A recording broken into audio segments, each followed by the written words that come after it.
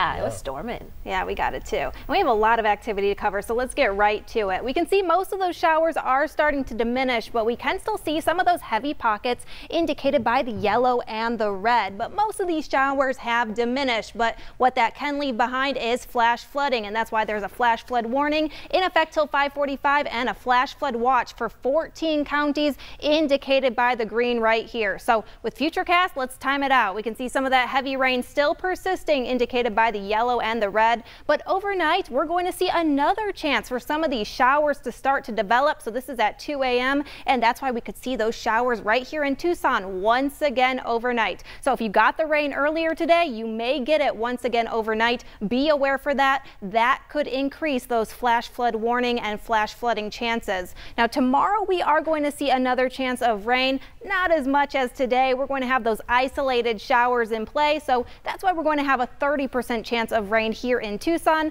Most of those storm chances are going to be near the international border. But boy, did it cool things down. 74 degrees is the temperature right now under partly cloudy skies. Winds out of the south-southeast at 14 miles per hour, so it is a little bit breezy out there. And the dew point 68 degrees. So while it's not raining right now here at our KVOA studios, it may feel a bit muggy if you're stepping outside.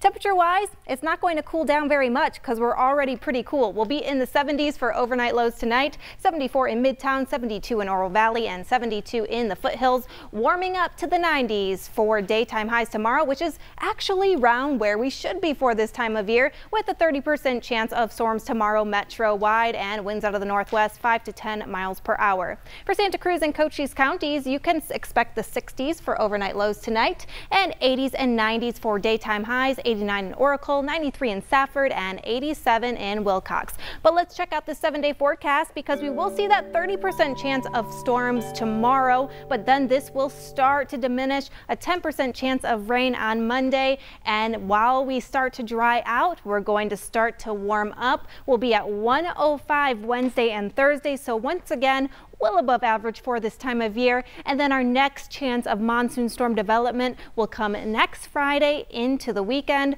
70s for overnight lows.